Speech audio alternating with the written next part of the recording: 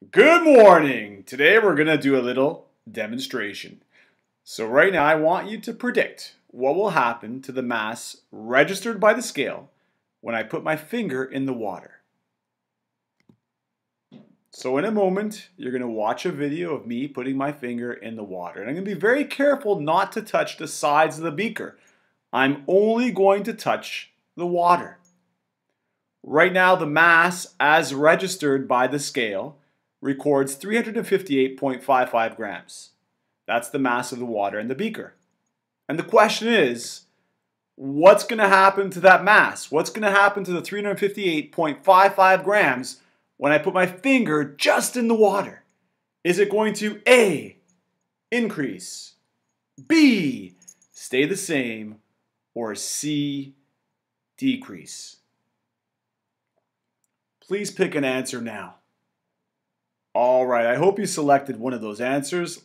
Let's see what happens. Dun, dun, dun, dun.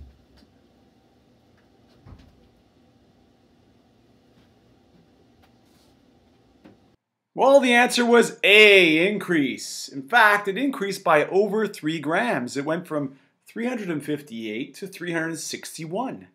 And the question is, why? Well, key to understanding this is to recognize that balances do not measure the force of gravity. Instead, balances record the normal force. Notice right now that the balance is recording the mass of the magnets to be 82.86 grams. Let's press down the magnets and see what happens.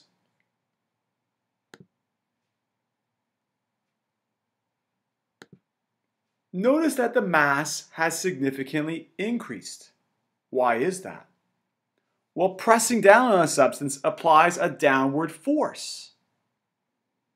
Notice we have two forces acting downwards. We have the force of gravity and also the force of my finger pushing down.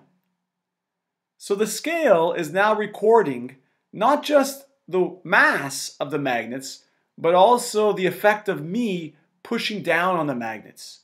And that's why the mass increases. There's two forces pushing down, not just the one. This is the exact same situation with the water. For my finger to displace the water, I need to apply a force.